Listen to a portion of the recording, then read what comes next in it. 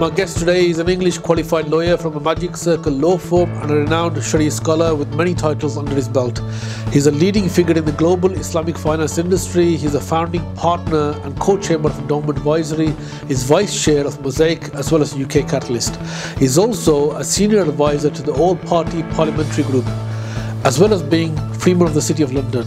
I welcome Sheikh Bilal Khan to Pathway Group offices today. He's in the capacity of a judge for the Asian Apprenticeship Awards. Hi, welcome Sheikh. Thank you so much for coming down today to Birmingham. Yeah, you're wearing multiple hats in your sort of many jobs that you're in. Obviously, you're wearing a hat of a judge today. Just tell us a little bit about your other work and your other experiences and other organisations you're involved with, Sheikh. Thank you, Safaraz. It's a pleasure, and I'd like to thank you and Pathway and everybody else's affiliated sponsors and group, wider media partners, everybody. This is something that's a need of a time, so I really commend you on that. In terms of my background, let's speak about judging, because I'm also a judge on the UK government's Shariah programme, which is a huge entrepreneurship programme across the globe. So I sit on that. I'm also vice chairman of the Prince of Wales Trust Mosaic International Leadership Panel, which covers 80 countries, and we choose the best young entrepreneurs. On that board, we have the Emirates Airline Foundation chairman and various other people. So that's some of the judging work I do. I am a lawyer by profession, an English qualified lawyer. As you mentioned, I worked with the top 5 law firms known as Magic Circle. So I qualified with Linklaters, the second biggest firm in that ranking, depending on revenues and equity you look at. I worked on corporate mergers and acquisitions, banking, capital markets, big ticket work, some of the stuff that makes headlines. And if you roll back before that, I traditionally went through an Islamic upbringing. It's a crazy match that I have. I memorized the Quran when I was 11 years old, went off to madrasa and did the Islamic studies and became an imam, like a priest or a rabbi equivalent, and then went on the journey of this legal studies, LLB at University of Leeds, LPC, masters, and did an MBA. In fact, also lectured at University of Leeds on law at one time, and this was very interesting. Now, I was following that, I've been working various kind of ambassadorial advisory work. I'm one of 20-odd UK government business ambassadors. I sit on the UK Foreign Office's Middle East Association, and that is, it was created in 1962. It looks at the Arab countries, North Africa, Middle East, and has a huge network of ambassadors, current ambassadors, serving ambassadors, and previous ambassadors. And I sit on the board with some very high-profile people, 6 of us, I think. There's Sir David Wotton, Dame Fiona Woolf, who's the second female to be a Lord Mayor in 826 years, Sir Mark Moody Stewart, former chairman of Shell, and Sir Simon Mail, former colonel and high-ranking army general. So it's a really influential position. I'm also acting as a senior advisor to the All Party Parliamentary Group on various countries, on various industries. So it allows me to have access to government, to policy making, to laws, and I'm working in a kind of ad hoc basis as a special advisor to various governments around the world, prime ministers and senators and other figures. So there's a lot I do.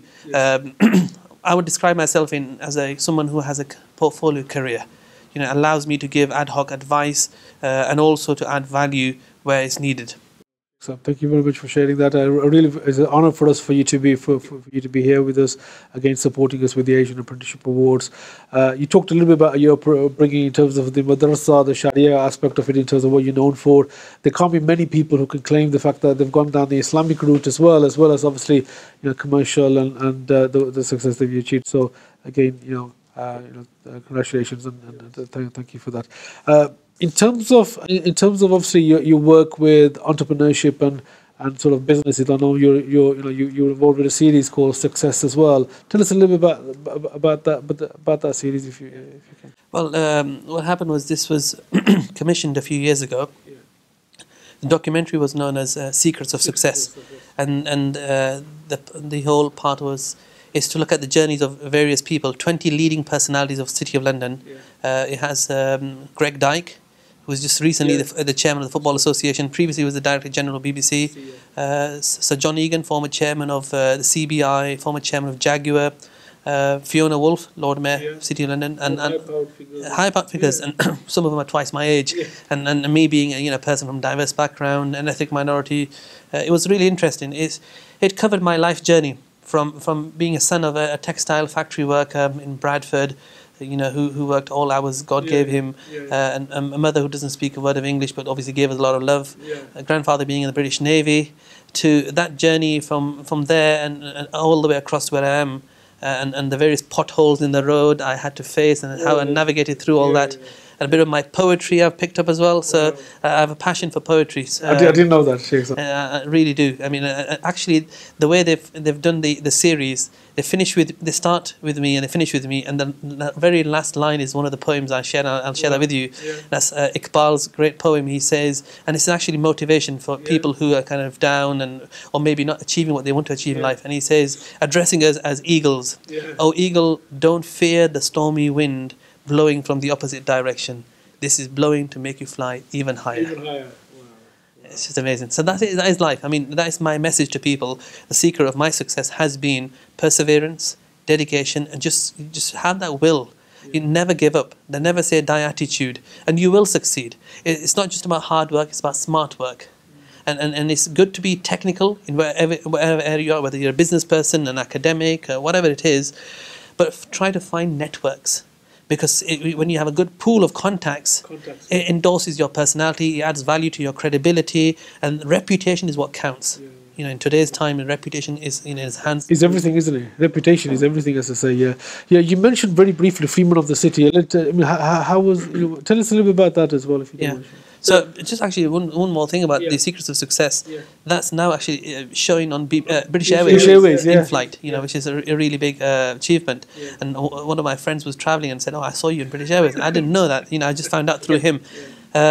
In terms of freedom of the City of London, I mean, this is a great honour personally for me. To look at the previous honorary freemen of the city like Nelson Mandela, Winston Churchill, Michael Bloomberg, governor of New York and founder of Bloomberg. So I've been working for the best part of 1.5 decades promoting the City of London globally. So I've travelled in 2.5 years. I've done about 52 countries, promoting why City of London should attract investments, whether it's Islamic Finance or in other ways, talking about the values of English common law, the tax structures we have, London Stock Exchange, various arbitration centres, and as a result, I've helped promote the business coming into to the city, and that allowed me to be in position. I didn't know this at the time, but two very senior people in the city, Sir David Wootton, former Lord Mayor of the City of London, and Sir Paul Judge Business School, Cambridge University, were the two signatories who signed for me to become a Freeman of the City. It was a great honour for me, and I took my mum along. My father passed away sadly a few years ago, and it was a great sense of achievement. For me, it's more about being a positive role model for our youth. People from the BAME background especially, and youth across the country, because I think too many people have this approach in life that life is almost like a hierarchical structure. You've got to do like 50 years before you get to the top. What I'm trying to defy the odds. As long as you've got the quality, the attitude is there, and the aptitude, there's no reason why you can't achieve the high altitude. So there's no reason why you can't go that way. And hopefully this will inspire other people. I've done a lot of mentoring as well. It's important to have a mentor in your life. It's very important to have a mentor when you're going through. And a mentor should be someone who's seen it, done it, worn the t-shirt. Is that what the Mosaic is about? Is that your involvement with Mosaic does that. We do a lot of mentorship work through there. I personally didn't have a mentor throughout my life, but I got a mentor last couple of years, someone called David Carter. And David Carter is one of the famous men. He's actually known as the mentor, if you look him up. And I recommend one of his books called The Breakthrough. And it's a self-mentoring book. It's an amazing guide. He's mentored some of the biggest billionaires and the richest people in the world. And I was quite lucky to bump into him, and one thing led to another. So I've had a few sessions with him.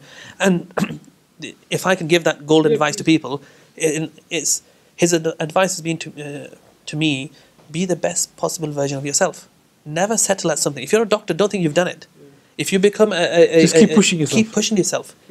And the other thing I took from him, but I've kind of put my flavour to it, and I call it the 4 E's, which is whatever you do in life, you need to enjoy it. You got to love it, really. You got to enjoy it. You got to be good at it. So we call excel in it. If you enjoy it but you're not good at it, you're not going to go far. You have to earn from it, because if you don't make money, make a living. You'll end up going somewhere else. And the fourth one is to empower others and make a difference in society. If it's just about you, you won't feel a sense of achievement. Give back a little bit, satisfaction of giving back. You know, and that's important. That, you know, lifestyle, because if you go down certain professions or businesses, and our community, Indian, Pakistani, Bengali community, Somali, have done really well, but you'll find they haven't got time for family, or their health suffers. So I say to people, make the right balance. Have everything in balance, you know, because you're not going to get those hours again with your family when you're in your 50s or 60s and you've lost that, you know, time with your child, you know. So it's important to put that in. Wow, that's the 40s. Yeah, 40s. Just remind us again. Enjoy it. Enjoy it. Excel in it. Excel in it. Earn from it. And empower others. Empower others. Yeah. Wow, fantastic. So, Sheikh, you shared with us the journey that you've had in terms of academic route. You've obviously gone into a big law company, Magic Circle, we talked about. In terms of obviously the apprenticeship route, there's a lot of options now for individuals to go down and have a professional career without actually going down an academic route, vocational route. But maybe the Asian community and maybe some of the other communities are not aware of those options as well. And again, some of the course that we're trying to do is to raise awareness of that. Can you just tell us a little bit about your thoughts in terms of career progression and again opportunities available? I think it's important to have that because traditionally you think that there's only one way, and that if you don't do well in your GCSEs or A levels and you don't go to university, you failed in life. That's not right. I think you get more hands-on experience and you get earlier exposure. And actually, you get paid early as well, because as an apprentice, someone who goes to university, and let's take any route, let's take an accountant's route or a banker or a lawyer's route, you're a trainee, you're just about you're paying your student loan off, you're paying the rent, you hardly have anything left. You're in debt. And you're in debt. The model that we have today, unfortunately, the way kind of businesses and education is, it's very expensive and it's very debt finance based. Everything in life happens to be over leveraged. And that's why we have a global economic landscape which is full of boom and bust. Every few years, as an economic cycle comes and the world goes through a financial crisis. One bank collapses, another bank collapses. We had the same thing here with Northern Rock Run. RBS had its problems. It's heavily leveraged. Heavily leveraged, and it's extremely from our toasters to our bed to our car to our house, everything's on debt and on fiat money, which is not even real money. Because this paper money is actually money because the central bank has signed it, underwritten it. But if we go into a Greece-like country-like scenario, and this paper is just a paper, we've lost. Because there was a time when money meant that banks were holding a certain amount of gold in their vaults, and that represented that. That's they don't do that anymore, So this is why Islamic finance is so important. So I actually recommend apprenticeships. And I think there's a lot of industries you can go into. We're not just talking about being a mechanic or something else. You can go into blue collar. You can go into KPMGs and law firms. Will take you under their wings and give you an opportunity. Maybe slightly longer career, but actually you'll come out as a chartered accountant at the end of it, and you'll be paid from your teens. So it's something worth looking at, not just for those who are financially disadvantaged, but actually those who want to have on-the-job experiential learning and want to get that exposure to the market. Because remember, theory is one thing. It's about, if you want to learn to fly a plane or you want to be a driver of anything, you've got to get into practice. You've got to do it. But today, the theory is so stretched, it takes you 10 years before you get any exposure.